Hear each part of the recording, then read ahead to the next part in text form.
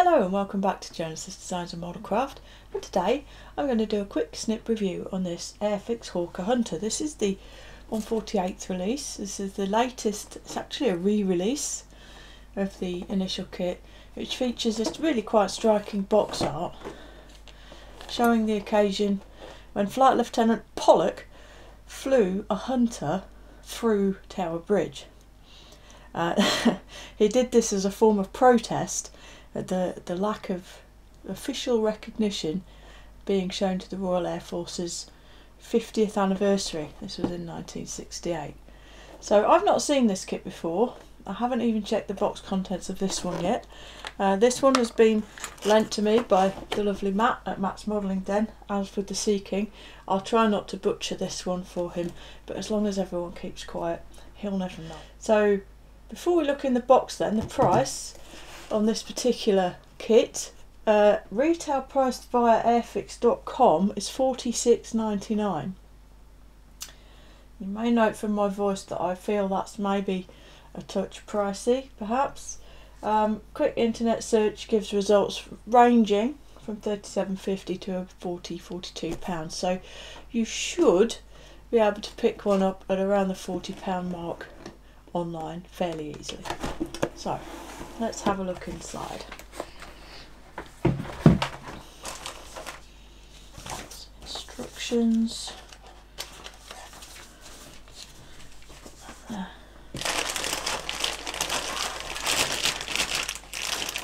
Oh, Matt hasn't even had a look yet either.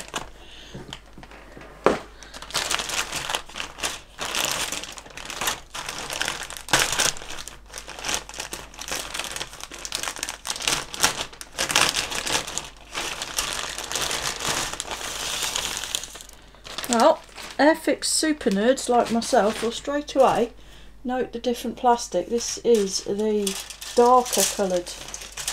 darker grey plastic. Now obviously the actual colour of the plastic is borderline irrelevant, but here's the normal standard light grey plastic, and this plastic has been roundly criticised on many occasions by many different people for being soft. It does warp very easily, or seems to, and it likes to hang on to sink marks like a washing lady's grudge. This plastic is harder, and obviously it's a little bit darker in colour. The colour itself is pretty much irrelevant, truthfully, but it's the different plastic that's of note. Let's separate everything out. And we'll start things off by having a quick look at frame A. Denoted on the tab here. Quite subtle, you do have to look for it. So, clearly this is mostly about fuselage halves. And they're quite excitingly moulded. Look at that big blank section there for a spine insert. You have the two different tails here, so you've got the one with the big fairing on the top and the one without. I think that's the earlier one if I'm not mistaken. Intakes down here, 2 parts each, a couple of pylons at the top. So first impressions of the surface finish and scribing are reasonable. It has a marked texture to it visually, and you can feel it.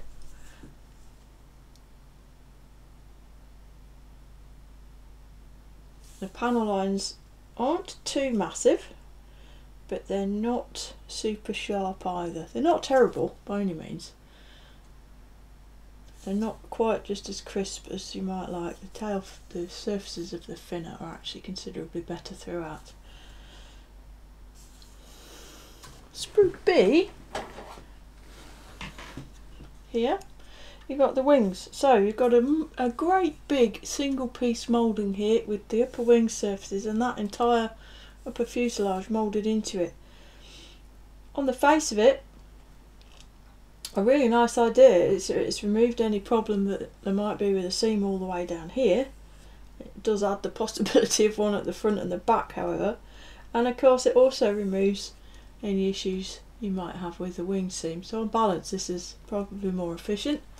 You've got your lowers here, tail surfaces, a couple of drop tanks and some rocket pods. Got some internal detail for the wheelbase here, which is really rather nice. And it's fairly basic, but it's quite nicely done. Quite like that. Numerous ejector pin marks, but I don't think any of them are in places where they matter. Should be okay. And we do have a bit of flash and some woolliness about the mouldings down here on these. I don't know if that's picking that up. Tail surfaces.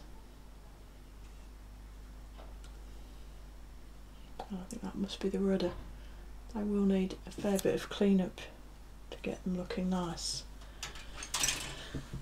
Sprue C. Do you like how I've done them in order? It's very professional of me, I think. This is all your smaller parts, details, details, details. So these appear to be wheelbase parts here, walls for the wheelbase. Have a little bit of wiring on them.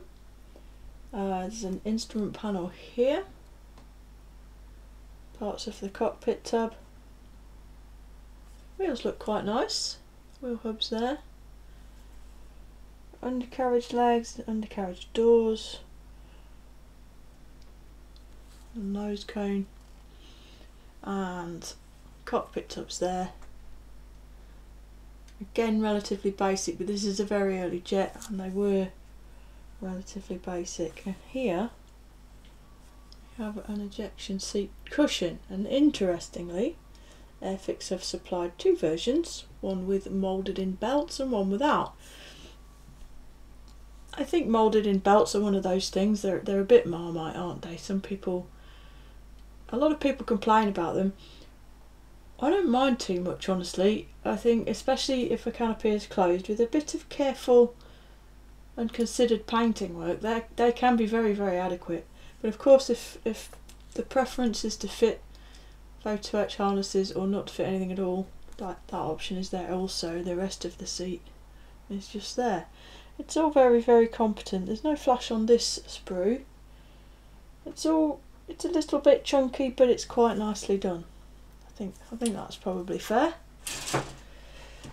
Then here we have sprue F, and this is some alternate parts. I think I'm probably right in saying this might be new for this release. The Airfix site does proclaim that there are new parts within, but it doesn't then tell you what they are. And I don't follow these things strongly enough to remember off the top of my head, but this is another different tailpipe than the two that we already had, and a different nose cone also, a jet pipe to go with that, and we've got a hook, an arresting hook here. And the last one is frame D, so I didn't do it in order. Oh well, I'll go back to being an amateur. Different external fuel tanks, another different nose option. And these are the cutaway flaps to clear said fuel tanks. Clear parts then are over here.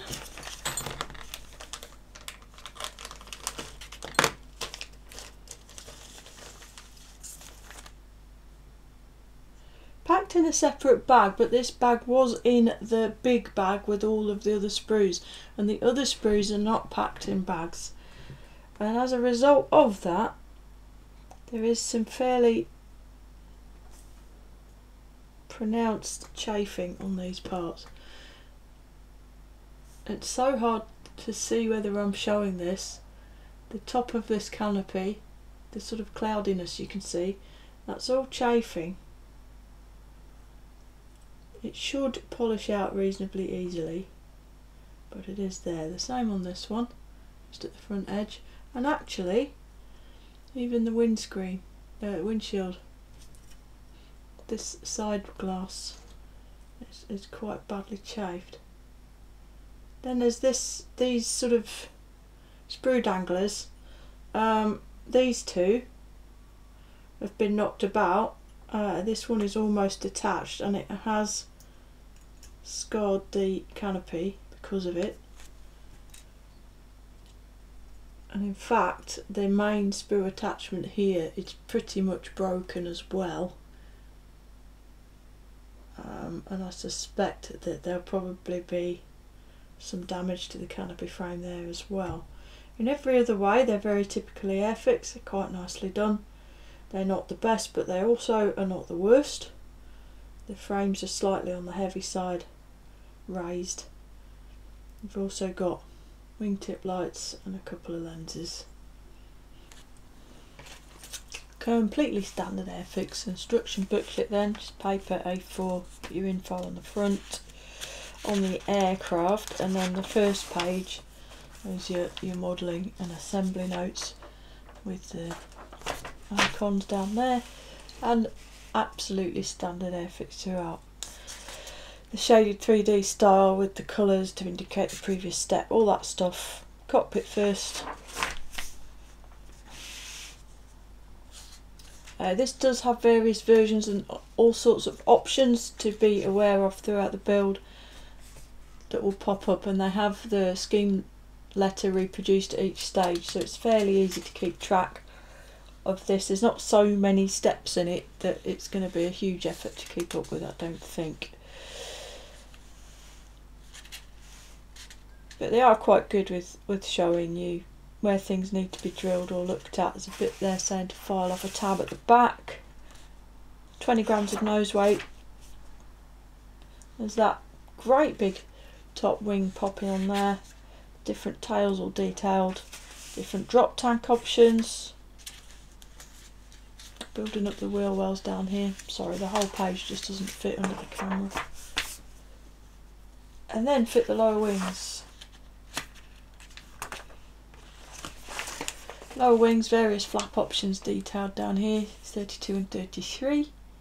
Still messing about with flaps. It does give you the angles. In common with all the Airfix books, you do get information like control surface deflections and flap angles, which is quite nice. Fitting the undercarriage there.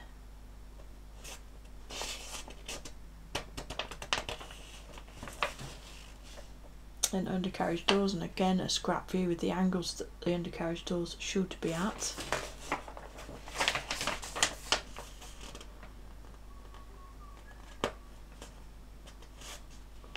Wheels and tyres, the gun blisters, more armaments, air brakes, etc. And we go with all the tanks and the pitot and the clear parts. You do have a one-piece closed canopy or a two-piece fully opened, and that's the build done. Very logical, very simple construction sequence. It does look good. And now for the paint options. 3 schemes available in the kit. So this is the headline version.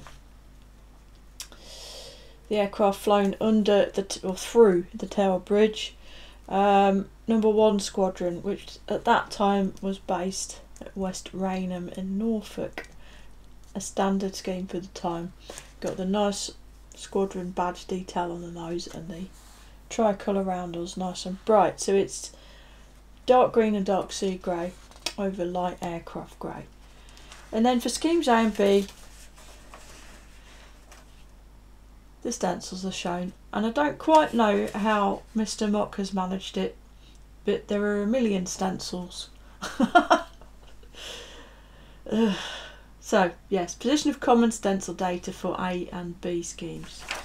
Second scheme, 4 Squadron, Royal Air Force Gütersloh, Germany 1961. Same scheme, but just bigger, bolder squadron markings on it. I do like the 4 Squadron markings.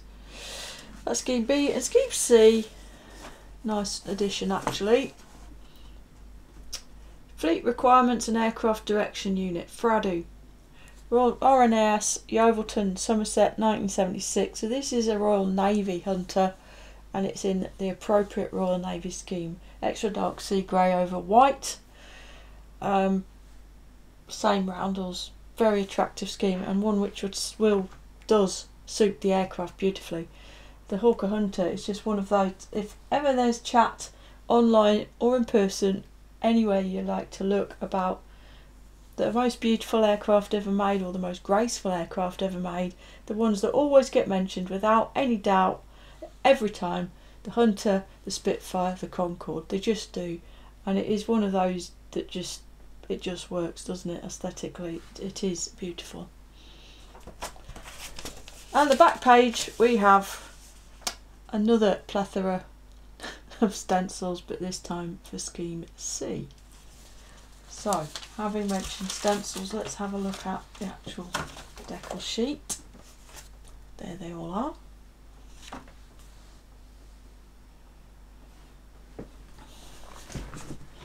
I really haven't had any issues with Airfix decals in the longest time, and these appear to be exactly the same, so I can't imagine there'll be any trouble. We do have instrument panel up here, and then all of those stencils and placard panels up in a separate box.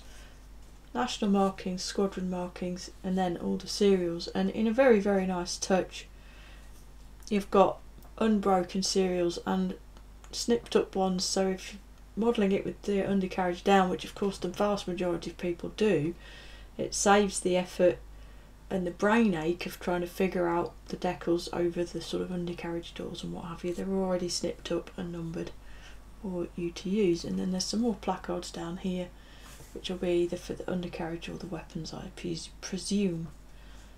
Very, very nice decal sheet indeed.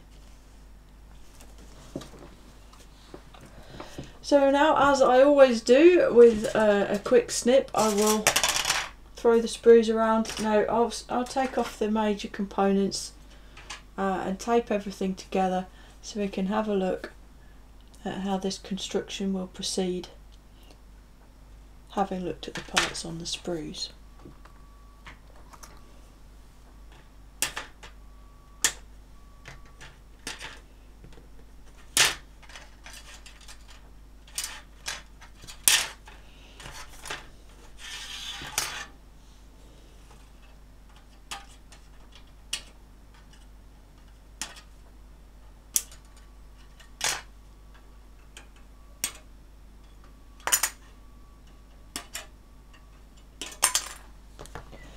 Now, I've got the main parts off, and as you can see, it's actually very, very simple. Just as the main constructional elements of this kit really breaks down to not very many parts at all. Wings down here, doesn't all fit. And one of the reasons I like doing quick snips actually is because taking these parts off and cleaning them up, and I should point out that by clean up, all I'm doing is taking the sprue stubs off. I've not preemptively cleaned them up in any other way yet. But by doing even just that, I'm looking at the parts closely and all the different angles, and I spot loads of things that don't get noticed on a sort of quick look type glance over the sprues, because you only see them from sort of the one angle. And you know, I took the canopy off. I'll show you how to remove this clouding from the chafing. It is indeed damaged where it had already started to try and disassemble itself from the sprue in the packaging. It's not terrifically obvious whilst it's not painted, but as soon as you put any paint on that frame, that will be seen. So we'll look at that anon. These are fine. The tail planes, the flash. Now, it's a one-piece tail plane, which is nice. I like that. How do you clean this off? Well, for the most part, I'll just sort of gently scrape slightly up and get the worst of it off that way.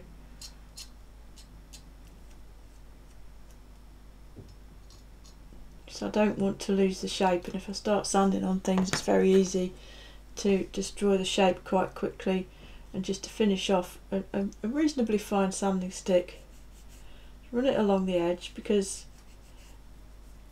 I don't want to change the shape of the part, I just want to remove the flash. If I use a coarser sander, I'm liable to just sand a great big flat into the trailing edge, and the trailing edges on this kit generally are creditably quite fine. So just very, very gently run the sanding stick along the trailing edge and just try and smooth everything off a bit and remove that flash, but only that flash, and try and get everything nice and square. I think unfortunately just needs a touch more work than that, because it's sort of, it's not a technical description, but furry is the best I can come up with. Just on this corner, the top surface of the kit part is just sort of, I mean, it's furry. I'll bring it up as close as I can. I really don't know if it's going to come across, but it's sort of delaminating almost. The very, very outer surface of the plastic's kind of peeling back. It's odd. So sand it smooth, and then I'm going to use extra thin on it. Just paint a little extra thin across that area where it's a little odd, and hopefully, yeah, smooths it out and sort of sticks those furry bits back down again. And that's that pretty much dealt with. We have similar issues with flash and general oddness on the left side of the main wing moulding, all the way along this aileron aperture.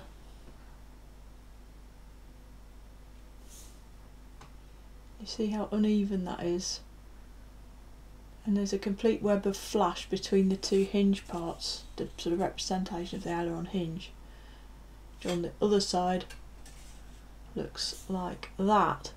So this all has to be carefully trimmed and sanded back to get it smooth, straight, and I think honestly this is probably slightly short shot also. It's not great. I don't need to clean that up for the purposes of what I'm going to do the build, so I'll leave that for Matt to enjoy.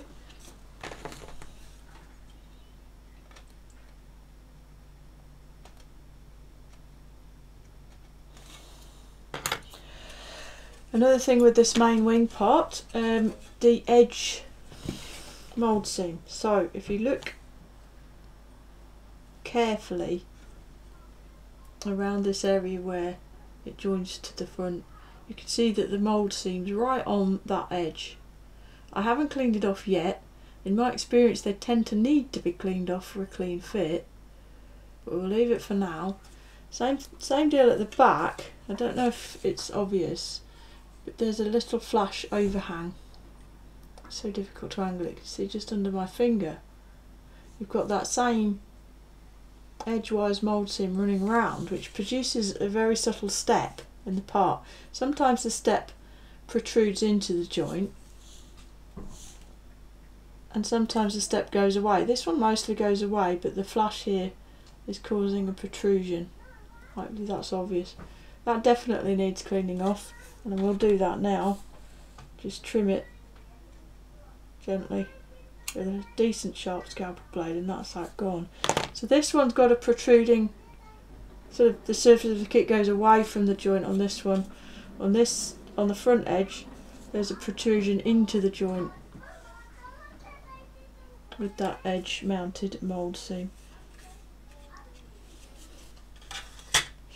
There's more of the same really with the fuselage halves. The most notable part here of the back edge of the canopy aperture, the mould seam around that corner has just turned into a random chunk of protruding plastic along there, right in the top here where you can see it. We'll see how everything fits together before doing any trimming there. Other than that though, the moulding seems to be pretty decent throughout. There's nothing massively wrong with it. It's all a little bit basic, but quite nicely done. You know, the edges are all quite fine. It looks like it'll go together okay. So let's get us started on that with the Tamiya tape.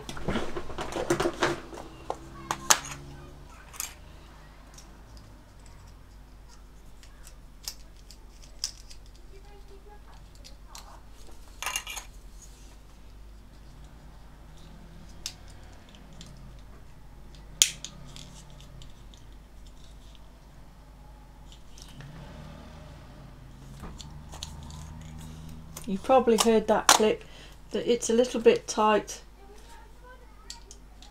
but the click was these tabs going into position. Hold it together with tape.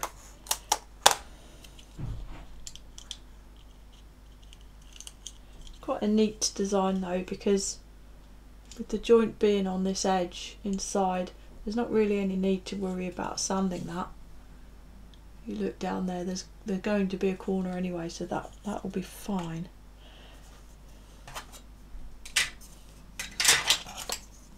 Let's pop the other one together.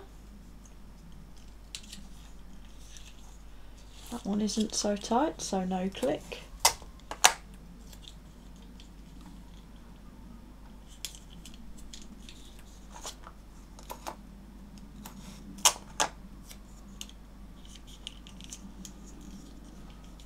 So that's 2 intakes.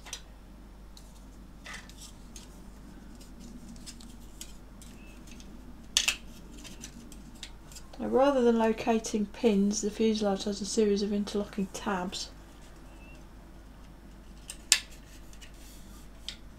And these serve to align the joint vertically as well as fore and aft. And that is a very decent joint throughout, which I think is perfectly obvious. See, when I mentioned basic mouldings, when you look at the belly here, you can see how all that recessed panel detail is all a little bit agricultural when it comes close to the seam. And there's also a significant amount of texture to the surface in various areas, but you can see how these scribings are all just a little bit on the heavy side, and some of them even sort of form into chunks. It's not the best.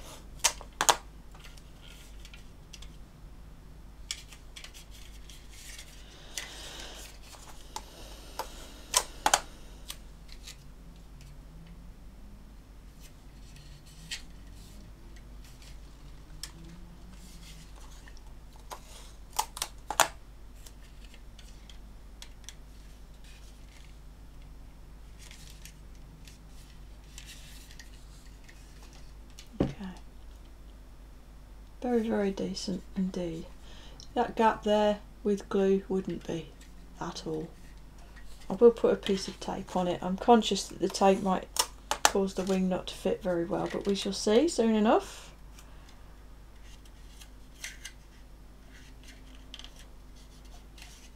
Okay, the other part with this like basic sort of moulding, the gun troughs at the front here. Again, I don't know if it's obvious from the footage, but they're not moulded as a constant curve. The aperture is kind of straight in and then straight out, and there's also no effort to represent a gun port at the back of it. It's just it should have a hole at least at the back here where the cannon sticks through. So those again, a little bit basic, not the best execution, could do with a little help.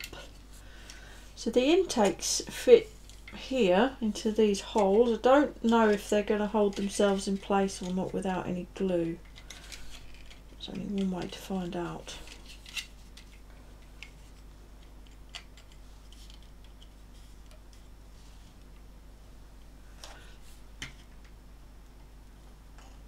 I think the definitive answer to that is absolutely not. Whoopsie.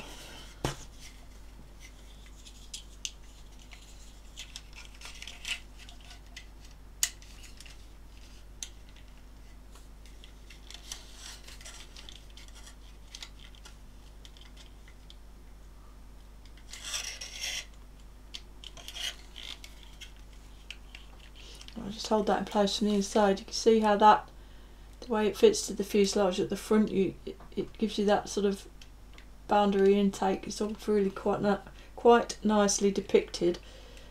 This part you could thin a little with a scalpel just to add a little finesse, and clearly there wouldn't be a gap if we had glued these intake pieces together. I'm just going to sit and ponder for a few minutes and see if I can figure out a way to tape these that will still allow me to fit the wing successfully.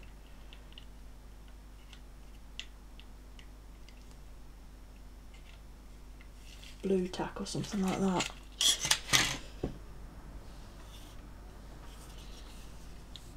There, by the magic of blue tack, we've got those hanging in there. Pop that down for a second. Let's put this tail cone together.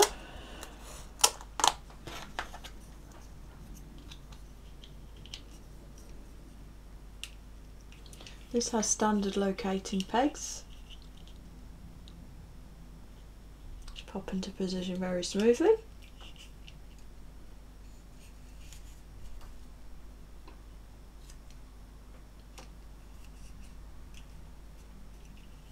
Like so. Having trimmed that flash off this rear join, I'm hopeful that this will just pop in.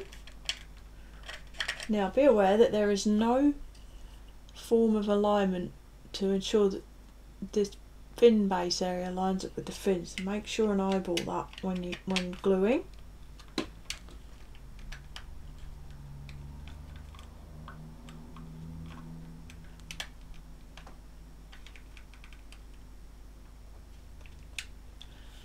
Okay, I think that could best be described as a tad untidy. Now note that the fin base area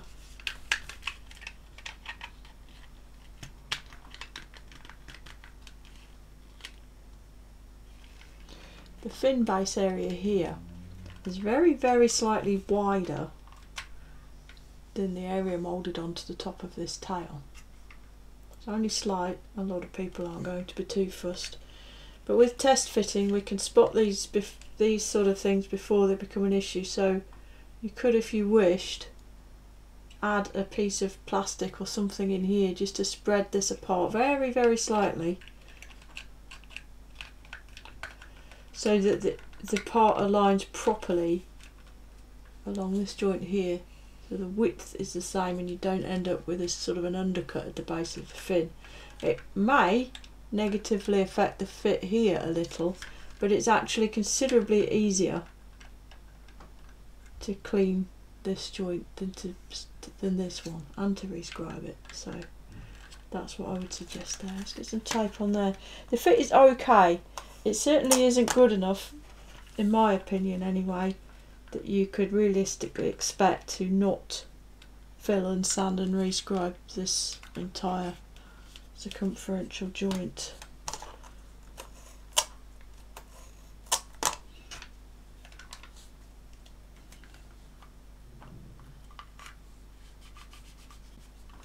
But that is very much my opinion, and obviously everyone's got different tolerances for tolerances, so that's that on. Looking very huntery.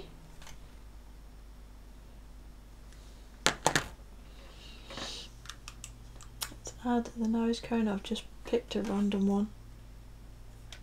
Should hopefully pop onto the front without too much bother.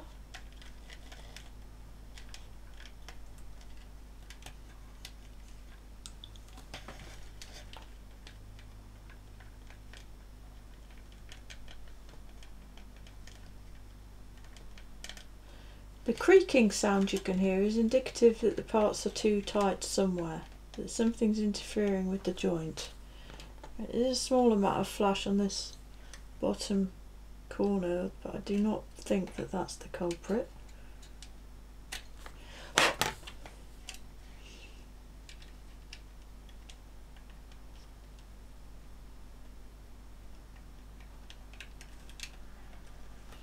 If you press hard enough, it does go back into position. I think the issue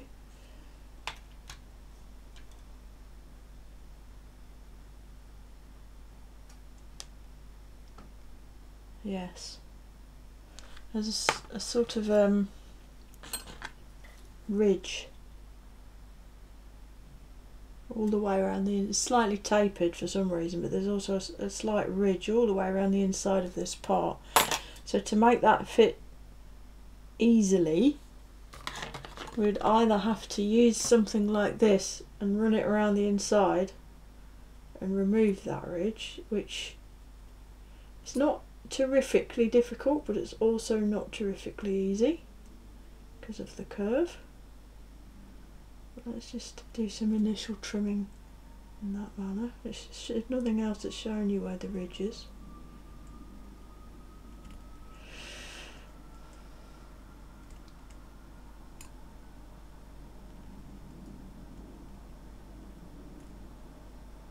Also showing why the number 15 blade is quite so useful, I think.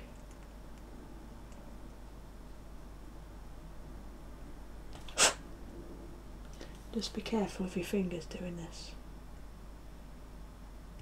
Don't put too much force on it so that if you do slip it doesn't across and remove a digit. See how much difference that's made. Straight away. Much better. The other way, and it isn't really massively easier, we can clearance this flange, I'm going to say it. This also has a light ridge on it, and this one is just do it with a little scrape like this.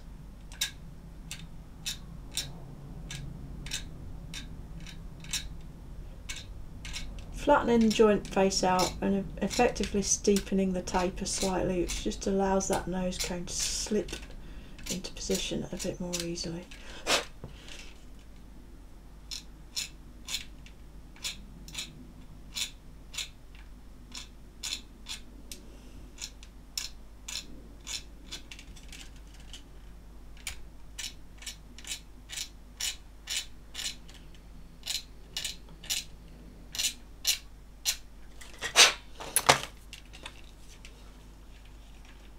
Great success.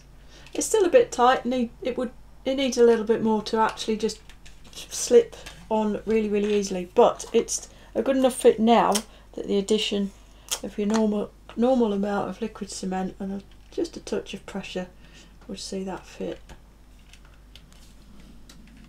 absolutely fine.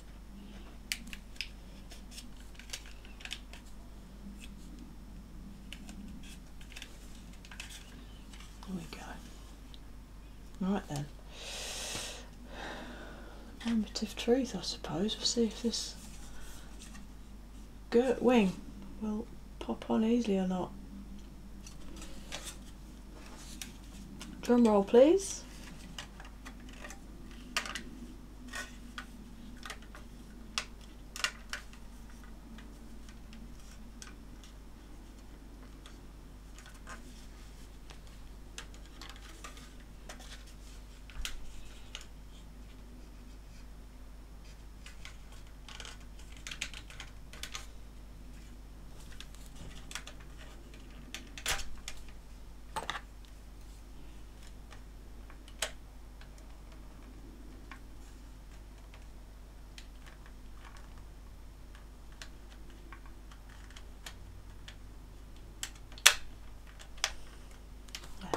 That was me, didn't quite have that in the right place.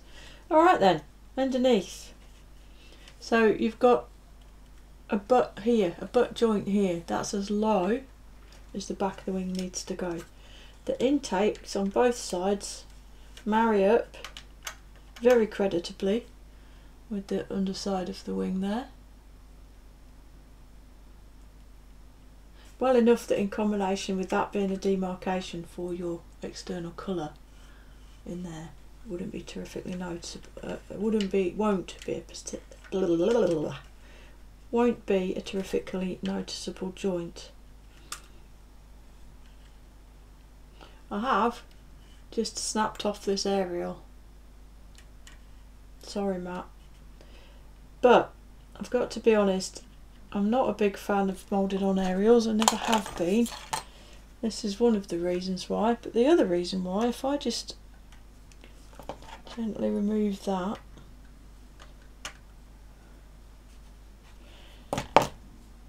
if you look at the area where I've removed it from,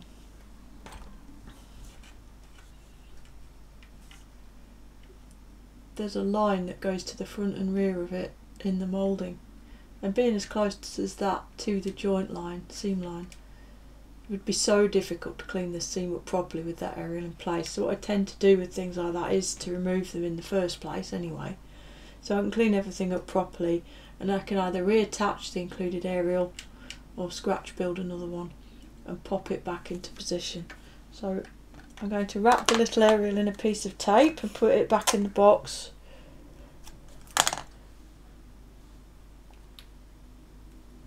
So that when Matt wonders where the aerial is, it's here. Just let him know if he asks you.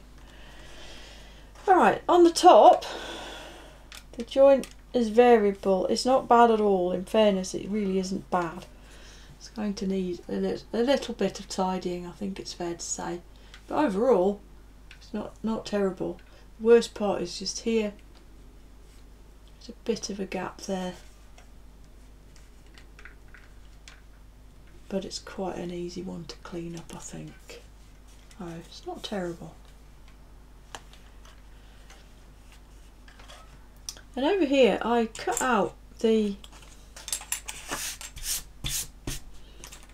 kit includes some moulded closed undercarriage doors, which is really nice. I like it when kits do this.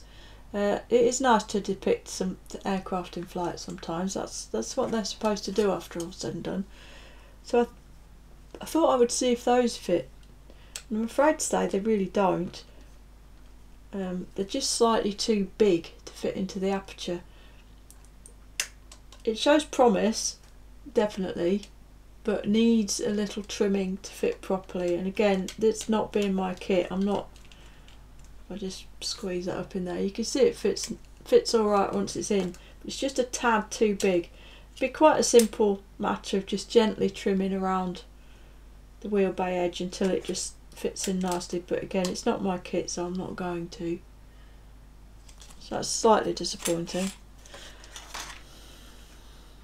Pop these into position here. We've got locating tabs. Should slide into the fuselage there, and they do. And it squeezes together and lines up with the rest of the wing quite nicely, thank you. Let's get some tape on so I can.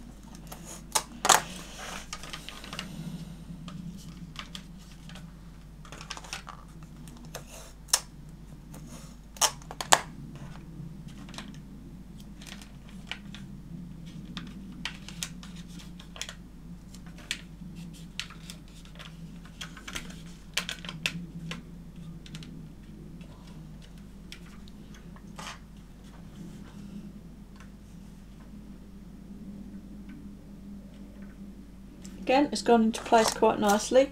This very rearward part is sitting away from the fuselage a little, but with glue again, that's going to pop into position without any real trouble.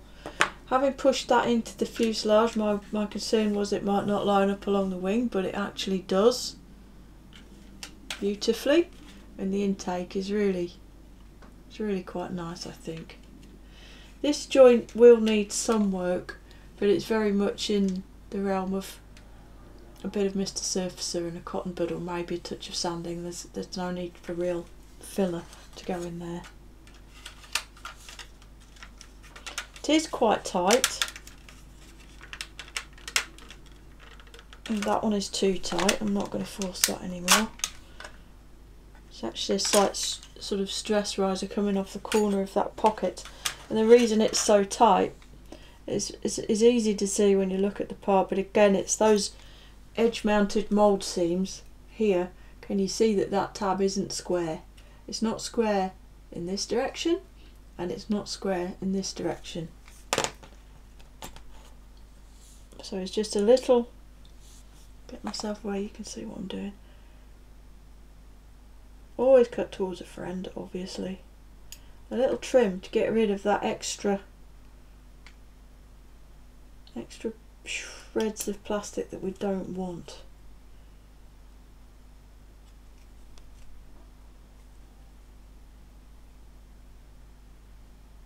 Just everything up a little bit. It's the same here, this aft edge especially. It's just not, it's not square, so it's making the tab bigger. As you push it into the fuselage, it's getting bigger, and that's why it won't go in.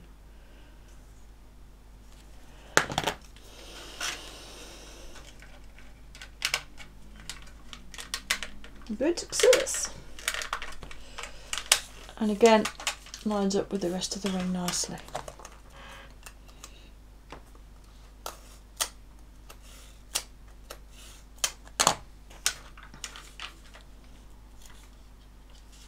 This is absolutely the most unforgiving way of putting something together as well, because a lot of times with things like this, just the addition of that little bit of glue that you put on the part, or that you've put into the joint as you put it together, actually just helps it all sort of lubricate into place.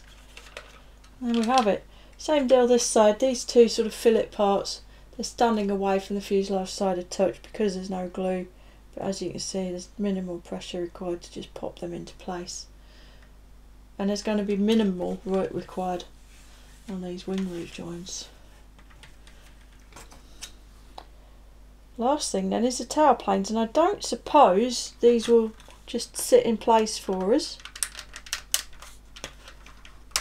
or they just actually will.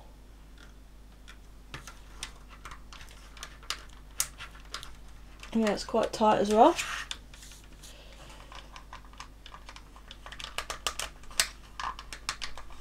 Tighter than I'd like.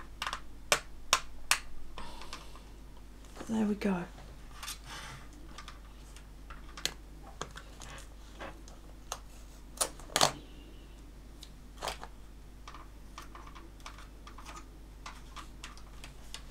One Hunter.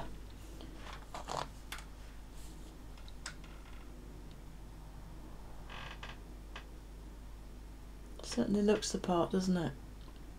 I have been lucky enough to see one of these built, albeit as a two-seat version using the Aerocraft conversion parts, up alongside an Academy 48 scale Hunter, because previously, I believe I'm right in saying, the only 48 scale Hunter around was the Academy one, and this thing blows it into the weeds, absolutely blows it into the weeds. The Academy kit in comparison is just portly.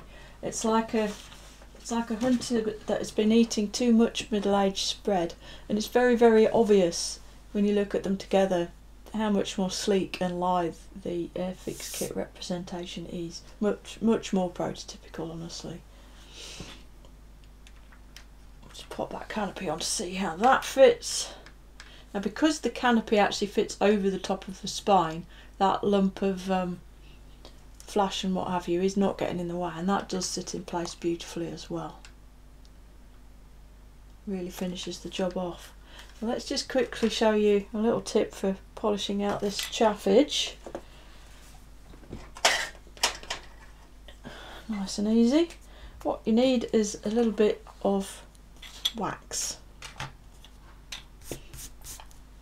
I've got this stuff which I got from heroboy.com, a relatively local shop that specialises in cars and bikes, actually, the Brazilian. It's just pure carnauba wax.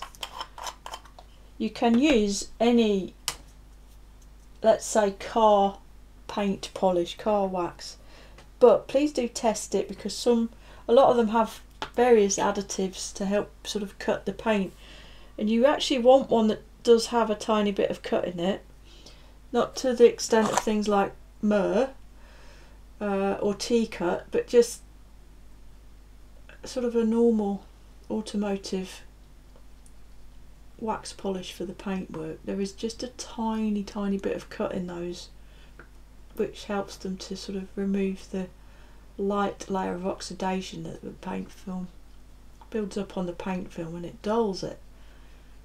Well, that little amount of cut, or ability to cut, is what will remove these tiny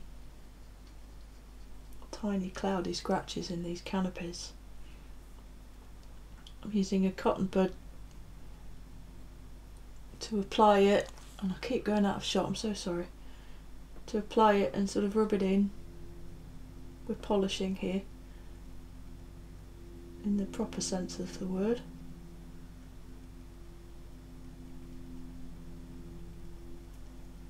And then buff it back off, just get the worst of it off with the other end. Give it a second.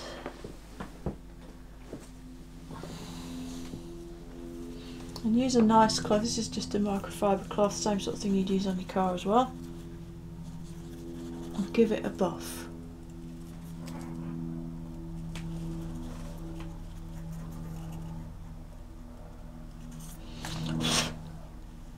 Hopefully you can see there, that has removed and or mitigated the worst of those scratches just as fast as that. So there you go, the Airfix 48 scale Hunter, just recently re-released and available in this country for about £40. I like it, it looks good. It looks reasonably well detailed. It certainly isn't going to blow anybody away straight out of the box, I don't think, but it's not too bad. I am, however, a bit disappointed by the quality issues that I've shown you with this. None of them, with the exception of this area here, actually that might be a tad tricky. None of them are massively difficult to fix, but the issue I think a lot of people have is that with a modern kit at a modern price, we shouldn't have to.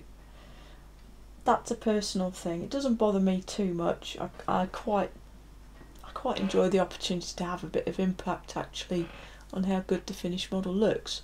So I don't mind it too much, but I know that a lot of people do. I personally, and again it's a very subjective point, I personally feel that £47 is a bit too much. If the quality was on point with that price, then maybe, but it isn't quite there. So thank you so much for joining me on this latest quick snip review. Thanks for watching. Thanks for everyone's continuing support. I do really appreciate it. And thank you so much again to Matt for lending me one of his model kits to ruin. And with all of that said, it only remains for me to say until next time, look after yourselves, look after each other, and Genesis out.